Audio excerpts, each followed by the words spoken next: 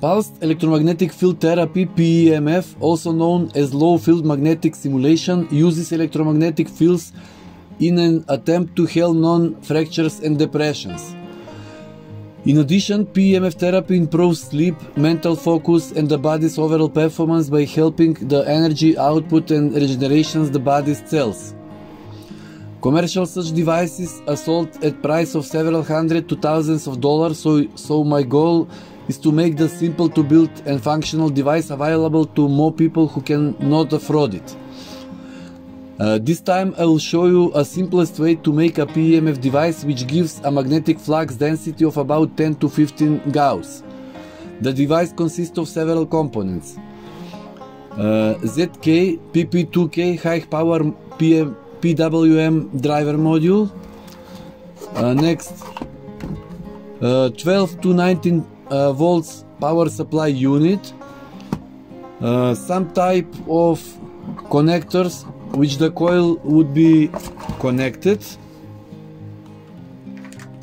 and the therapeutic coil. The heart of the device is this small module ZK-PP2K, which can be purchased from less than $5. This small package contains a power output transistor so that the coil is connected directly to it.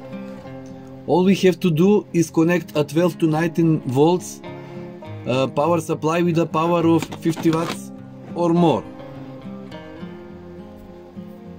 This means that can be used power supply from an old PC, 12 volts, or for example 19 volt laptop power supply. We need to pay attention when making the coil, because the normal operation of the device depends of coil. For example, I will introduce you to the dimensions and characteristics of two coils which I use with this device. The first is the simplest example and is actually the primary winding of an E-type transformer with power of 150 watts, to which the metal core has been removed. It consists approximately 400 windings of copper insulated wire with a diameter of 0.4 mm. Its ohmic resistance is 16 ohms and its inductance is 10 millihenry.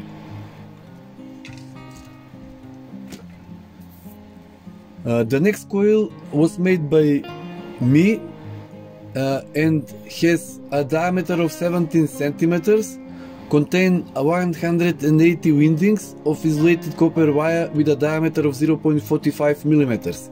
Its ohmic resistance is 12 ohms and the inductance is about 5 millihenry. In any case, the construction of the coil is not critical as long as we adhere to the rule that its ohmic resistance is greater than the minimum as stated above. And now let's see how the device works in reality.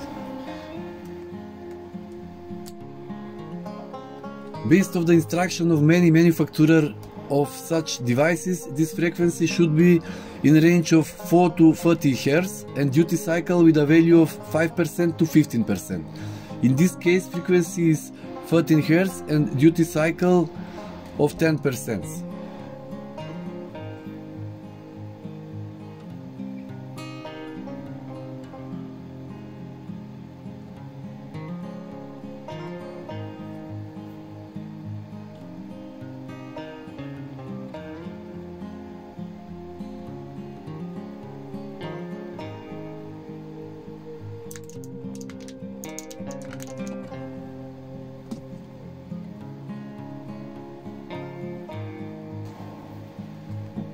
And now with bigger coil.